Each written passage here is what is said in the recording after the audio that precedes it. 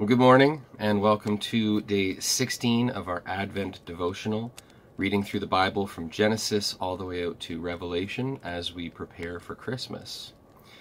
Today we're reading about the dry bones in the book of Ezekiel. So if you have your Bible, start flipping over to Ezekiel, to that book. And if you don't have your Bible yet, then go ahead, grab it, find Ezekiel, and then we'll read these words together.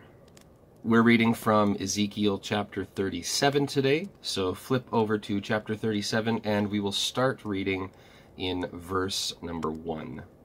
Let's read God's word together this morning.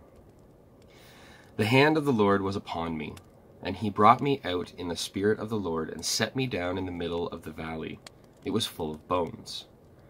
And he led me around among them, and behold, there were very many on the surface of the valley. And behold, they were very dry. And he said to me, Son of man, can these bones live? And I answered, O Lord God, you know. Then he said to me, Prophesy over these bones, and say to them, O dry bones, hear the word of the Lord. Thus says the Lord God of these bones, Behold, I will cause breath to enter you, and you shall live. And I will lay sinews upon you, and will cause flesh to come upon you, and cover you with skin, and put breath in you, and you shall live, and you shall know that I am the Lord. So I prophesied as I was commanded, and as I prophesied there was a sound, and behold, a rattling, and the bones came together, bone to its bone. And I looked, and behold, there were sinews on them, and flesh had come upon them, and skin had covered them, but there was no breath in them. Then he said to me, Prophesy to the breath, prophesy, Son of man, and say to the breath, Thus says the Lord of God, Come from the four winds, O breath, and breathe on these slain, that they may live. So I prophesied as he commanded me, and the breath came into them, and they lived and stood on their feet, an exceedingly great army. Then he said to me, Son of man, these bones are the whole house of Israel. Behold, they say, Our bones are dried up, and our hope is lost. We are indeed cut off. Therefore prophesy, and say to them, Thus says the Lord your God, Behold, I will open your graves, and raise you from your graves, O my people, and I will bring you into the land of Israel. And you shall know that I am the Lord, when I open your graves, and raise you from your graves, O my people. And I will put my spirit within you, and you shall live, and I will place you in your own land. Then you shall know that I am the Lord.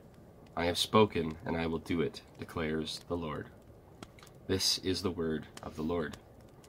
Ezekiel was a prophet, someone who was called by God to speak on behalf of God to his people, the Israelites. God spoke to Ezekiel in visions. Even if God doesn't give us literal dreams, we all need vision in our lives to see things the way that God does. God's people, Israel, were exiled from their homeland. They had no king and no temple with which to worship God. They got into this mess because they were divided and not following God's commands. It would have been almost impossible to imagine how this situation could be remedied.